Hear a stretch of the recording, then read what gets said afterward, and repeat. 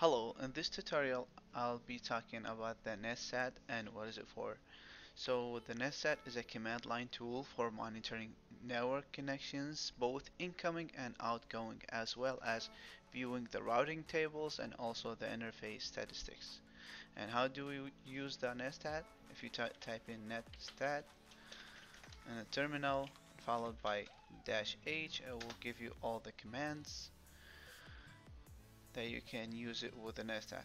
And I'll use some of them. If you just type in Netstat again and type in A, what's gonna happen here? It will give you all the list out, all the connections that you have, just like you see.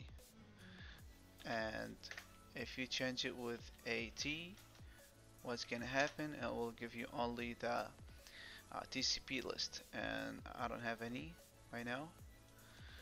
And if we change the AT to AU, what's gonna happen? It will give me only the UDP list, and I have only one in here, just like you see.